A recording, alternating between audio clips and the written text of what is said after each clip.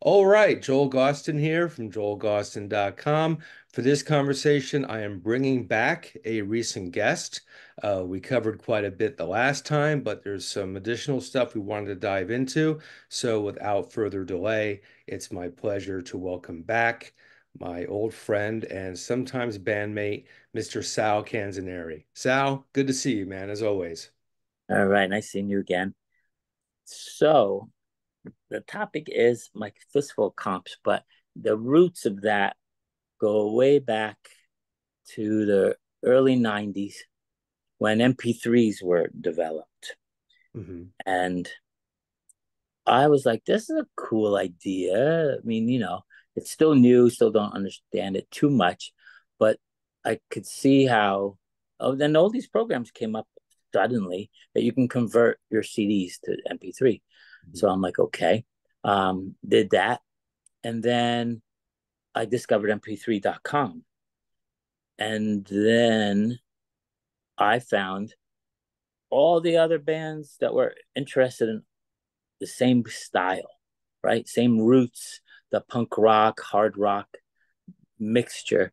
And there was bands all over the world and all over the United States.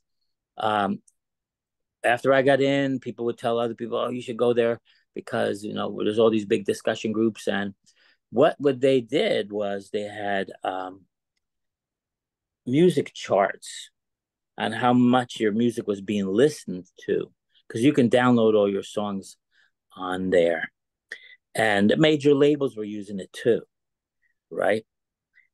The usual jerk offs, right? So when the charts got filled with the indie bands, the majors were getting pissed off and wanted to kick us all off.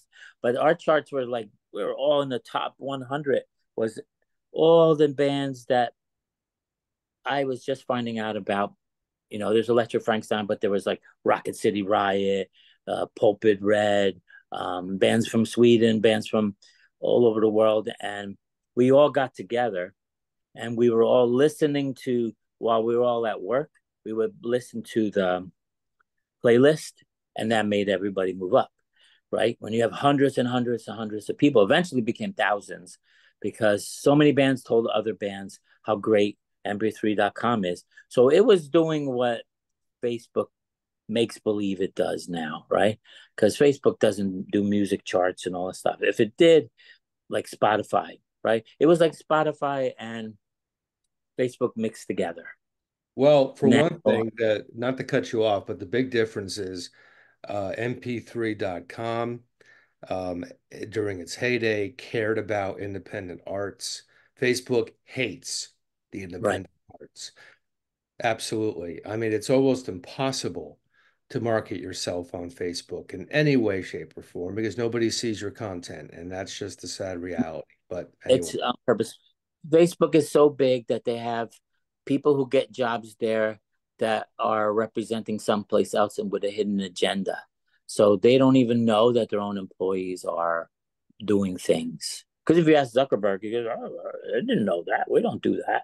And he goes, "Yeah, what your employees do, right?" So anyway, MP3.com became very popular for that, almost 2 years, and it was where you can find new music. And then there was the major label charts too, but they weren't even getting anywhere the amount of hits that all the indie charts were getting. I mean, there was indie rap and indie hip hop. I didn't really listen to it. Um, there was indie grunge, all kinds of stuff. But the indie rock and roll punk um, was the big deal. And then this magazine, somebody did a 2-page article about now I understand Electric Frankenstein. They go, I couldn't understand, the guy said, because I listened to them. I'm like, yeah, so what? They're okay. It's a rock band. And then he goes, I couldn't understand why they're giving away all their music as MP3s. So while I was working, I'd put on an album. Then I listened to another one and another one. And he goes, I couldn't stop. I really loved their songs. And they were playing in the background while I was working all day long, all week long. And he goes, I finally understood. And took 2 pages of this explanation. He goes, I finally understood what they were doing. it was a major marketing where they're like letting you hear their songs for free, but it makes you buy their CDs. And he said, I bought every CD, used or not, from Mm. eBay, Amazon, of them because I wanted to play whenever I wanted to at that point, or I wanted to look at the record covers because they had great record covers. But see, that was the beauty of MP3.com, that you can make lifelong fans. So today, many of our original fans were from mp3.com that are still with us. Mm. And then all the bands that I started, everybody after mp3.com, what happened? They got bought out by somebody who was representing the major labels, but they were making believe they weren't. It was like a company within a company. And then they closed it. They bought it and they closed it at its heyday when it was doing the best. So it splintered, and Magnatune came out of that. It's a company that licensed music from cool bands all over the world to be play in the cafeteria or play, um, you know, in the hospitals, whatever. Or so then TuneCore, right, which is much bigger, and they play your music on 65 streaming platforms all over the world for $50 a year. So, and then you don't even have to pay the $50 because it comes from your royalties. So we make like $800 a year, sometimes a month on TuneCore. But all that came from the mp3.com. And so then after mp3.com ended, the bands were still talking to each other. They go, what do we do now? I go, oh, why don't I put out a compilation series? I go, Electro Frankenstein was on 72 different compilations. They must still be good for showing people your music. So I went around to different labels, explained the concept that I wanted to do, like the best of high energy rock is what I started calling it. It's punk rock and hard rock mixed together. So I guess punk rock with lead guitar, right? So then that just finally found TP Records, and they did the first six, and they did it on vinyl and CD. They were telling me they were selling 3,000 CDs a week, just to Europe, right? And that's the thing. It made all the American bands bind with the European bands. And so the Scandinavian bands wanted to hear American bands, and we wanted to hear their bands. So, and then I was discovering bands from all over Costa Rica, Austria, South Africa. And meanwhile, I was also writing for Hit List. Right. Yeah, and I was doing that. So you want to be a rock and roll star, and I did a year by year what you should do with your band, how to get popular, and Mm. so bands would tell me, well, we were nowhere for 3, 4, 5 years. Then I brought your articles to the band, and I said, listen, we have nothing to lose. It's either break up or do what this guy says. And he goes, boom. He goes, now we're really popular. He goes, all we did was what you said to do. So major labels contact me and ask me if they could use the material to teach their bands what to do, when they were still signing rock bands, not anymore. And right, and then indie labels were asking me, so that became a big deal, and that all was intertwined with mp3.com at the time. So Well, let yeah, me so then let I me did. let me pause you real quick just to give a context to the viewer. The series name is called A Fistful of Rock and Roll. It was a 13 volume series, I believe, right? 13 Yeah, volumes, the fine. first one. First series, yeah. Yeah, and this was I know I'm on volume four with my band at the time, the Graveyard School. So that came out in I think the year 2000, Hmm. volume four on CD and vinyl. So we're looking at like circa 1999, 2000. This series takes off. Um, each compilation has, a fair number of bands. I think at least a dozen or so, roughly on each volume. 2 dozen. Dude, yeah, I mean, it was a lot of stuff on these records, and it went really far. You had distribution through Caroline Records at the time. TP Records was a very active label in those days. I don't know what Tony is doing now with TP, but it's been quite a few years since I've heard anything from that scene. But at that time, TP was really putting out some interesting stuff. So it was a nice combination of factors working together. Um, so that was the series. Now, Right. That was you, 1998 to 2008. okay, Yeah, thank you. right. And then Victory picked it up and they did two.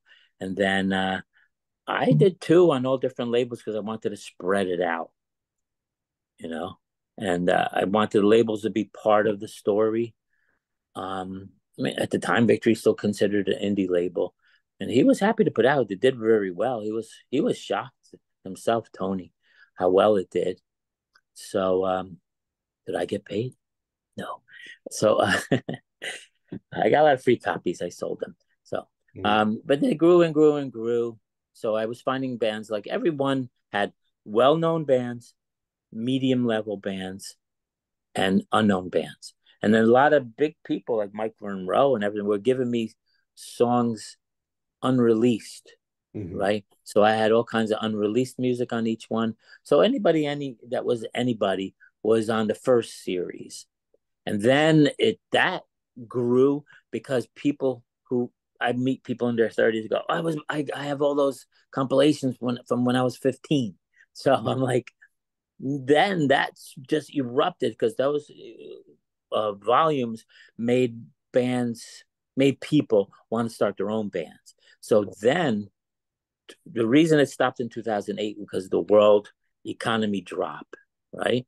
And all these people that were in the bands were getting married, having kids, and they all stopped playing for a couple years, right? And they were getting jobs and all that baloney. But meanwhile, new bands were coming up, and I was holding on to them.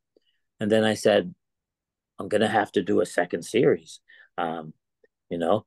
So I was getting labels to put them out, and I four of them are out on vinyl, but COVID put a big damper on the issuing of the records. So that was almost 5 years we lost. Um, and so there's even more bands now than ever before. And there's all these genres within genres now. So before it was all um, high energy rock. Well, now you got what people call high octane. Then you have people doing hardcore punk rock and roll. It's 80s hardcore mixed with hard rock. So if mm. you can imagine that 80s hardcore with intros and leads and outros, right? And so there's a whole group of bands from Seattle doing that.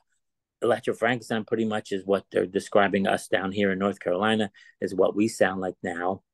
And there's noise rock and roll. I have all of them on my comps. So there's so many subgenres now because when something grows, it gets little islands inside it. So I think it's more fun than ever. I have 24 volumes that I've put together on my computer, and I'm very frustrated that only the first four have come out. So they're coming out one by one. I haven't tried to get new bands for the last couple of years, but um, I keep getting asked every day. So I'm going to do 40, 50 volumes. I mean, maybe maybe I should, whatever. The pebbles there's a huge amount of pebbles, right? Now, Then he made a second series.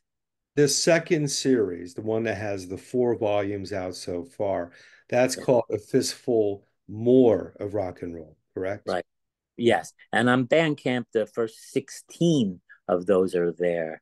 I could put all 24, but they're not mastered after volume 16. And I was listening to them and go, I'll put them on anyway. Then I went, no. It was one band song is real loud, one's really low.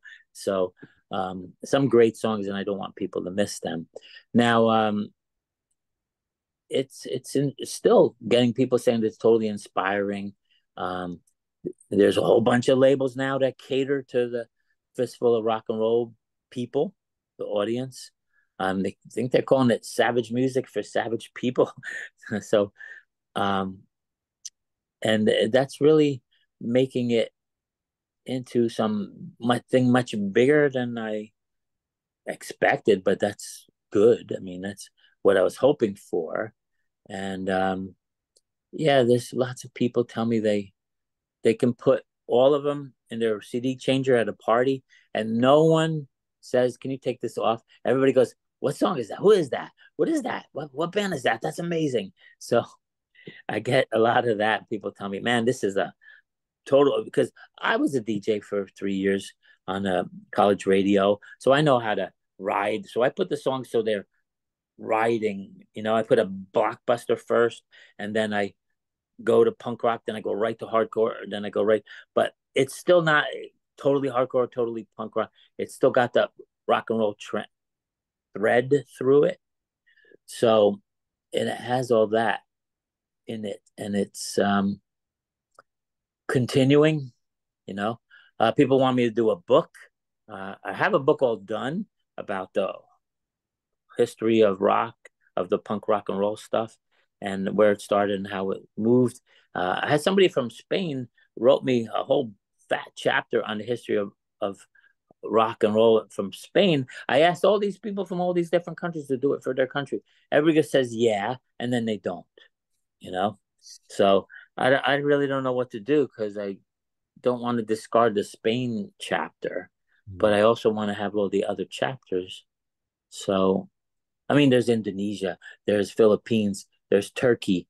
There's so many countries that have a thriving rock and roll scene that people don't even know about. Even China has punk rock, you know. So it's I think this put out the germ. So that started something called New Rock Revolution, and people were calling it the New Rock Revolution.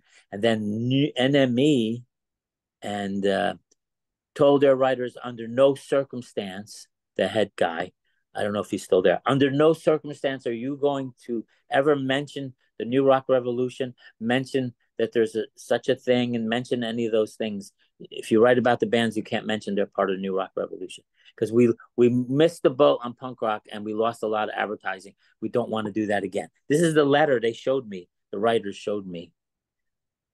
So I'm like, Wait, whoa, whoa, whoa. So they lost advertising because they missed the punk revolution. So they're ignoring the new rock revolution? yeah, because they said all their major label advertising. They lost a whole bunch when punk came because people didn't give a crap about what major label bands were coming out. They all wanted to know about all the indie bands. And again, there's all these indie labels, Ghost Highway, Deadbeat, Savage Magic, all these people putting out all this stuff, and so many more, like 50 more. And they don't have the money to that it costs to put an ad in NME. So NME's like, no, no, no, this is gonna, you know, the whole industry is gonna be out of our hands again. That's what the guy that I read the letter myself, and I go, wow, he actually sent this out to all the writers. Thought that was crazy. Hmm. Yeah, it Goes is. to show how much power we have. Well, about the comps themselves, I'll admit I haven't heard all of them because there are a lot of them out there. But what I can tell the viewer, because I own quite a few of the first series, and I own a couple of the newer one too. And it's not like a comp where, I mean, let's be honest, there are some comps out there that are kind of tossed together, and the quality is very hit and miss depending on how many bands you have. All the Fistful rock and roll releases are solid, meaning that all the bands are decently to very well produced. The songs are good. There's a cohesion between the bands. Although it's different styles, you could imagine these bands on the same bill. There's a Right, connection between a lot of it. So I would tell people, because I was on a lot of comps in the 90s, a lot of comps. And I was happiest to be on a Fistful of Rock and Roll Volume 4 because it was the most well put together compilation. There was a lot of care that was into it. The bands were awesome on that volume. It was us, again, the Graveyard School, Degeneration with, I think that was the lineup with Todd Youth, Prohibition right, song, um, High School Sweethearts, American Heartbreak, which was guys from Jet Boy and Exodus. right. Um, you know, True. and funny enough, Helicopters and backyard babies and yeah, you name it. were on it. Turbo Negro. Right. Um, labels were giving me songs. So some bands would say to me, "How did that song get on your comp?" I go, "Oh, Kozik gave it to me. From he said this is important. You help promote our music." So Yeah. yeah, And and a what's lot of labels started from listening to the comps. They yeah. wanted to put out the band. Like Deadbeat puts out just about every band on the comps. Like he's listens to them all, sees which one he likes, contacts the bands right away. So he's got all the bands from Italy. He's got everything on there. Now, what I see the big difference when how it grew in Europe. Italy had maybe 3 bands on the first series. There's 30 on the new series. Mm. There's 700 bands from Australia and 700 from Sweden, right? Just Sweden alone. I mean, if you just take this Gothenburg, there's there's got to be like 100 bands from Gothenburg. I'm like, what? Did it give you a card when you graduate high school and say, here's your union card to be in the band? That's really So, but they get government subsidies, right? The government pays for their apartments and um, pays for their recording stuff in Scandinavia. Unlike here, music that's for bums. Oh, you're an artist? Fuck you. Yeah. Yeah, yeah, But yeah. I gotta tell you, And Sal, this compilation series has legs on a personal level. I had Chad Wells on a few episodes ago from the Jackalopes, and yeah, he's he was on talking there. about his experiences on the series. Last year, Handsome Dick Manitoba played up here in New Hampshire. And Michael Butler was his bass player. Michael Butler was from American Heartbreak. So when I met up with Dick and the fellas, I was talking to Michael, like, yeah, we were on the same record 24 years ago. He's like, oh yeah, we were, so there are these connections globally, even from people who were there kind of at the beginning, volume 4 and earlier, all these years later, almost a quarter century later. People are still talking about these comps. And we should definitely talk about the cover art and the Oh yeah, art in, yeah. in all these great releases you've put out. Well, like Electric Frankenstein, the cover art was very important. It was like a member of the band, and the same as the comps. I had anybody do them all, and the first series, and then the second series, everybody asking me if they could do them. Everybody volunteers to give me. I don't. I only paid a few people because they were destitute, but the rest they go, no, no, don't pay me. Just give me the free record. I'd rather have the record. So that's real good. I mean, every cover is wild looking. There's no there's no junk. Everything's wild looking, just like the music. And I mean, it's very inspiring. I mean, to look at the music, it's inspiring. I mean, listen to the music and look at the covers, it's inspiring. I mean, if you're 15, you pick it up, you're like, oh, it's this, right? So that's the things that people told me they experienced when they first saw the compilation, especially when you see a pile of them. Oh, I wanted to say something. And I was going to say it before I forgot. I was in Wowsville in New York before they moved to Germany, and Lenny Kaye was there, Hmm. and he was looking through, and they showed him. He saw my Fistful comps, and he said, "What are these?" And then they pointed to me. He goes, "Oh yeah, I'm doing like a retrospective of all the best bands of my time." And he goes, "I wish I did that. I did the Nuggets, yeah, big deal. It's old music, you can get it anywhere." He goes, "I had so many demo tapes. I had so many cassettes of bands that were like the Stooges, like all that stuff. Nobody knows. I lost them." And he goes, "They're all gone. If I did what you did," he goes, "they would have preserved all this great music." Because this is a very important function that you're doing. He told me this is preserving for history the best bands of your generation and under, right? Every there's new comps coming out. So it's now now it is 15-year-olds that asked to be on the comps, 15, 16, 17. So the people are younger and younger now. People were in their 40s that were on the first series for the most part. And then the 20-year-olds came, but now it's really gotten to the younger kids that got inspired by it. Well, I think it's great too that this series, in the current context, the ones you've put out, the second series especially, those are done now in this internet, this full internet age that we're in. I mean, back Right. in the year 2000, people sort of kind of used it, but it wasn't like what it is now. And the problem is, yes, there's great music everywhere, but if you go on Facebook or any of these social media platforms, it's like being hit with the fire hose. There's like too much to take in. You don't know where to go.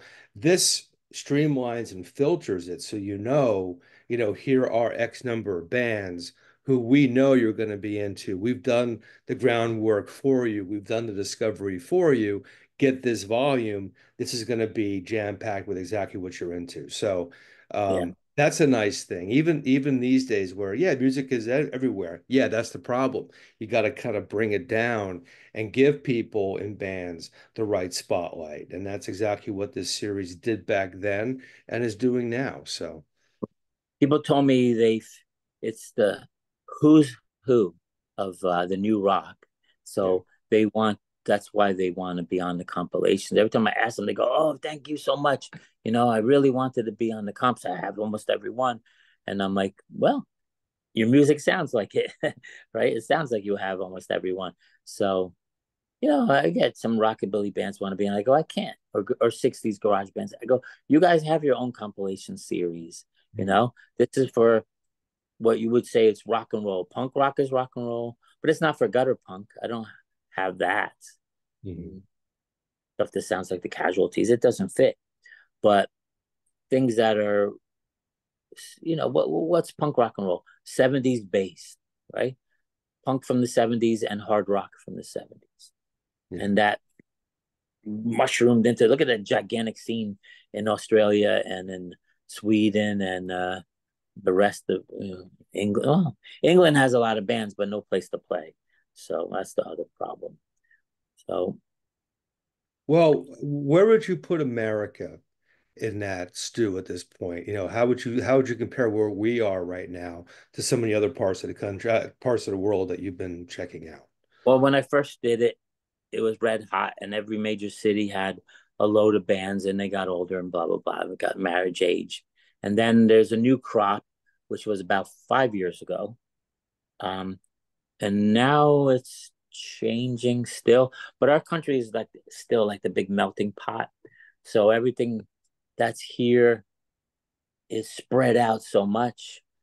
I would have bands like from Israel. I have them on the comp and the genders, and they're like, "Oh, we want to tour the United States," and I go, "Okay, how many records did you sell in the United States?" "No, none." And I go, "You can't do that." And he goes, "Why? If an American band came to Israel, there would be 1,000 people at the show." I go, "Yeah, but do you know how big the United States is?" I go, 50 states, major cities in every state, major scenes in every state, first level scene, second level scene, third level scenes, then the whole issue of travel. And I said, if you sold 300 singles, that means 5 people in every state have your record. I go, you can't do it. And they did it anyway. And then I met up with them in New York, went to their New York show. He goes, "You were totally right. I'm so pissed off. This was like a big, giant struggle." I go, I told you. I go, get popular first. I go, I wrote all those articles and in that magazine. And the point of the magazine articles was get popular. Once you're popular, you have power, right? And money comes after, right? Everybody worries about getting paid. But nowadays, everybody's since Spotify basically. I mean, I can't believe that guy makes $3 billion a year by not paying anybody. And then um, Bandcamp, they give $3,000, $3 billion. They gave away $3 billion of royalties to all their band, 3 billion. And so you have a $3 billion being kept by somebody who doesn't appreciate it, which is why Neil Young was so pissed off and so many other people. There's also sound exchange. When all this stuff started happening, they needed to collect royalties from the internet, right? So the bad side of um, what do you call that word? Affirmative action. The bad side of it is the Obama administration gave a contract to Sound Exchange, right, to collect all the royalties, and we all found out they're keeping 50% of the royalties, and now it's all black run, right, which should be irrelevant, but they're driving around in limos, going to all these parties, and whose money?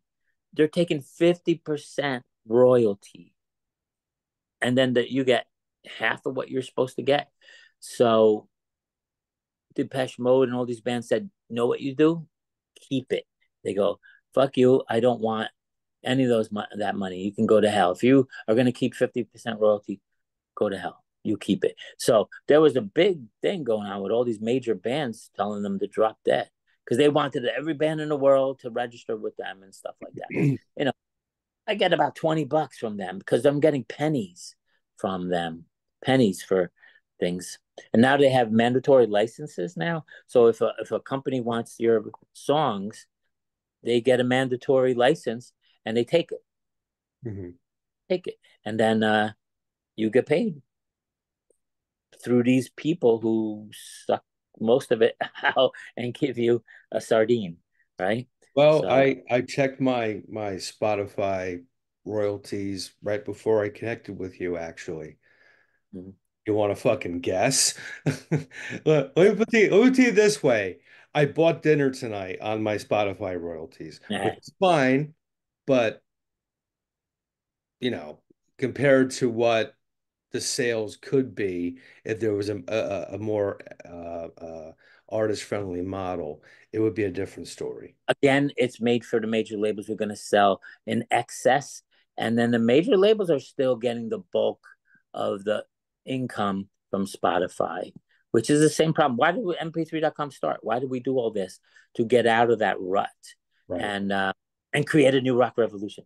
So now the majors don't care. Now they use TikTok and they sell a song at a time. So it's like the 1890s when you have player piano music and you're selling sheet music, right? And that's it. That's what it is. And for them, I don't think it's going to work. I think it's going to die out for them.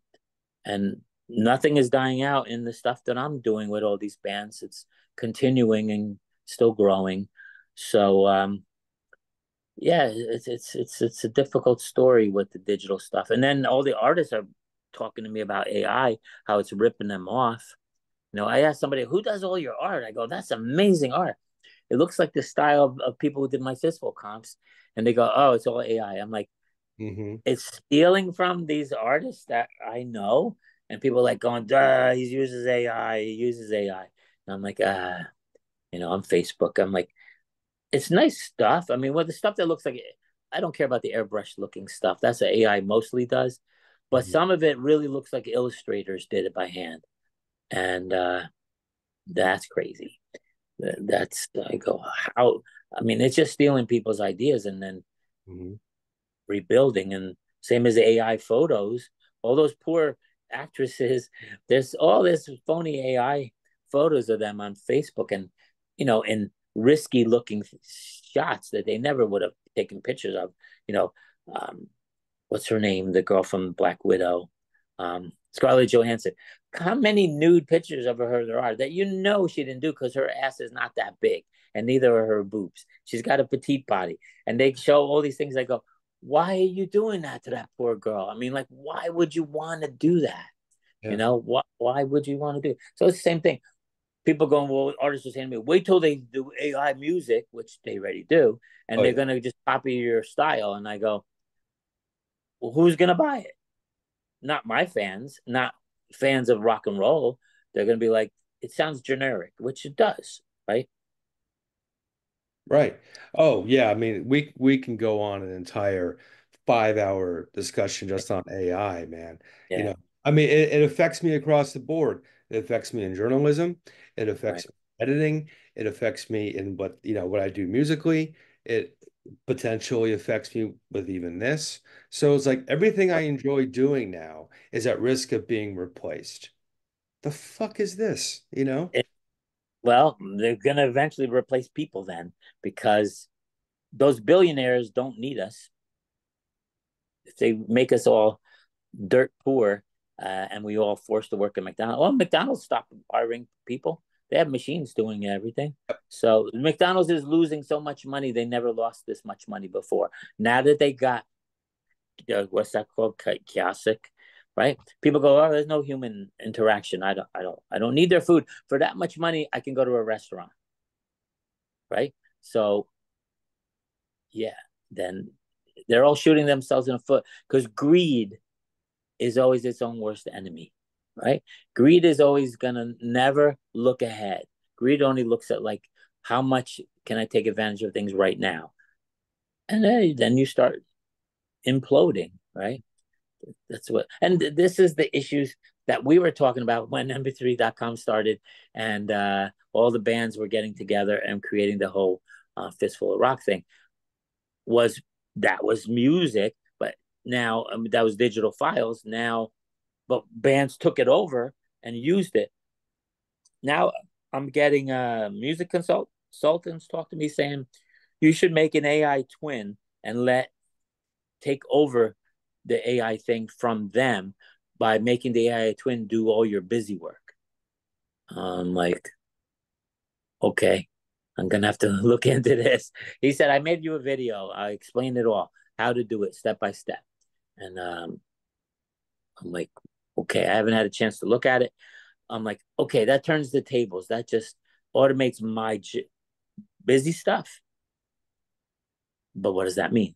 Automates the sending out press kits, sending out, you know, we'll see. I'll see what he said. But he goes, yeah, yeah, yeah. You take it over and you use it against them. And then I'm like, okay. This guy, he's called the Baker. He made his parents' bakery business into a multi-million-dollar company in England. And then he was bored of that and he wanted to do something in the music business. Now he's a very logical person. So he did a lot of research with major labels and he had got one of his bands signed to a major label and they made a lot of money. But who made the most money? The label. And then he found out that it's a trickle down thing and only a small percentage of the bands at the top make all the money. All these bands at the bottom don't get paid. So that whole model was from the 1950s and they still use it. So he did another band, the Huna, and completely made them in 1 year go from zero to doing 200,000 people at their shows in England. And then the major labels came and convinced the band, he didn't do shit for you. It's you guys. It's your music. You don't need them. Come to us. We have big distribution. Well, guess what? Everything collapsed for that band. They're like playing 300. If they get a lot of people, it's 300 seaters. Mm-hmm. So this guy had a whole system, a whole way. When I first was creating my articles, he was just starting to do the research and we were talking. And I said, well, some of what you're saying overlaps with what I was saying in my articles and how to make it if you're an independent band. And he created a whole process, a whole system. Major labels put out a whole propaganda smear campaign against the guy, and now he's trying to recover from it. But he's doing this whole thing on Facebook to help bands, and you can pay for him to run the business for you of your band and how to get somewhere. For me, as Electro Frankenstein, I don't need it because I already have the whole process and I already have the fan base. So if you start from nothing and you need to do something, I think it's worth it. But he mostly works with what do we call indie bands? What is that? That sound, Foo Fighters Junior, Right. Pearl Jam Junior. That's the indie sound. There were some great bands in the 80s and 90s that were indie, right? But that I wouldn't call them rock and roll, right? But they were good. Must have been 100 different ones that don't exist anymore. So that's what these people seem to want to do because they think that appeals to the most people. Like they try to appeal to teenage girls first. So am I appealing to teenage girls? No. Yeah, yeah, we're both winning big in the teen girl market. Actually, There there's are, only three of us doing it. There's you, me, and Taylor Swift. We're yeah, running shit. there are some that like us. I mean, of course, because they like rock because of their parents, right? Or their friends.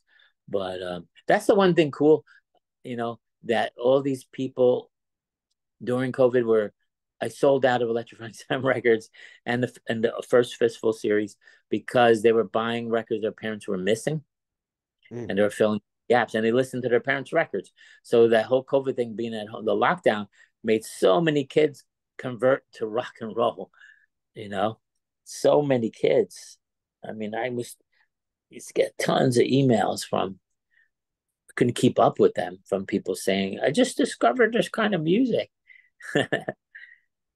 And they go, it's fun. They go, it's not depressing. The Nirvana is depressing. We don't want to kill ourselves. We want to enjoy our life. I'm like, yes, rock and roll is about enjoying your life, right? yeah, It's about the old in and out. yes. Always has been, always will be. So where can people find out about these compilations? I think it's a good place to start is Bandcamp. Go to Bandcamp, look up a fistful of rock and roll and a fistful more of rock and roll, and you can hear the whole first series, and you can buy them. And what I put out so far is 16 volumes on Bandcamp. Um, on vinyl and CD, you got to go through the labels that put them out. So the first four.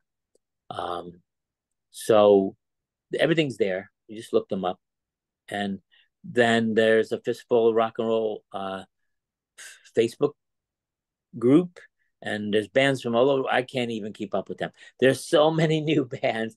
I don't have time to listen to them. I'm gonna have to in order to keep putting new bands on the comp. But I'm up to volume 25, and I can't stop. It's not fair to any of the bands, and not fair to myself. I go, listen to this. Holy shit, this band is fucking incredible. I go, who the hell are these guys, right? Now I discovered some new band called Lifeguard, and it's like 15-year-olds that play rock and roll Sonic Youth. And Hmm. I'm like, these guys are amazing musicians. They did a cover in the city, but it's noise rock and roll. And I'm like, wow, do you know what dialectical materialism is in um, philosophy? It's one of the commies came up with it. There's the thesis, there's the antithesis, and then comes the synthesis. Mhm. And that's what's happening over and over and over. Like punk is the antithesis of something else, but it's a synthesis of something else. So all these, like I would say, this band that I was just talking about, they're a synthesis of punk rock and roll and noise rock because there's a whole big noise rock resurgence too, right? I went to the Cat's Cradle over here and I saw a band from San Francisco. I go, this is as good as any band from New York was in the 80s when Hmm. my old band thing used to play. So it's things are promising. I think things are on the way, continue going up, and people are always curious to listen to the new stuff. A lot of people tell me, I'll get your comps, and then I'll look up each band and I'll buy everything they did. And then bands tell me once I'm on the comp, sales go up. Yeah. So Well, I thank you for bringing my band at the time onto that series way back when. I appreciate the fact you're still doing this series. You've always been very keenly aware of what the cool thing is musically. So I appreciate the fact that you're still in the game doing that. I will put the links up that you mentioned in the video description. Anyone watching this, check this stuff out and go back to the beginning volume one, way back when, and work your way through this. You will not be disappointed. You will find tons of great bands, and you'll really open your ears to some amazing music. So, I know you have some other commitments coming up relatively soon. So, I do want to thank you for coming back on. And we should mention too, Electric Frankenstein is touring Japan in right, October. October from the 11th to the 20th, we're doing shows with the adolescents, and one great band that I like, Dead Vikings, is going to play one of the shows from Hmm. Kobe, where they're from.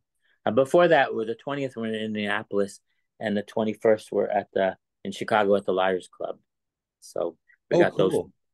September, yeah. So so That's that's great. yeah. And Jamie Pena is gonna play from Chemical People. So Nice. he's Nice. doing he's lead guitar for both the tours. Our singer is a lead guitar player. So at practice, he plays lead guitar. And he's really great. I mean, everybody now in electronic ensemble is really the best we've ever been. And the songs make me giggle at practice and laugh at how great they are.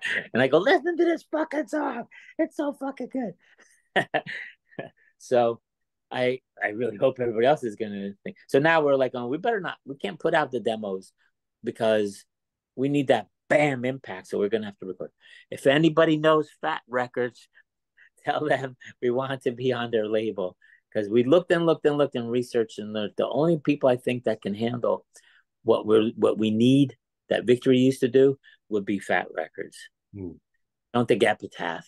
I don't. Everybody told me never trust Epitaph, so don't do anything with them. So we'll see. Yeah. Well, we'll certainly be in touch well before then, but I hope that is a great time when it hits the road. And as always, Sal, great talking to you. Come back again, All right. and we'll have no problem thinking of something to talk about, I'm sure. There's well about the new album. Oh, you're going to be a guest on one of the songs. Yes, yes. It's called Napalm Walker. So Nice. we were starting to do. I go put a ministry beat to this, and then my brother goes, "Why don't we just get Joel and just do?" And then we want to do Maggot SS again too. We never talked about that ever. That was with Howie, but Yeah, Roy from Soulfly played drums on that, and we want to record more songs. I'm buying this really great keyboard because I played keyboard in that band, and I have the money. I'm just waiting for Guitar Center to make me a good offer. excellent. Okay, Well, I'm down. I'll have my people reach out to your people. We'll negotiate, and I will gladly go to the studio and bash out with EF again. all right. Great. Thank you Sal, for the interview. always a pleasure, my friend. I'll see you soon. Thank you.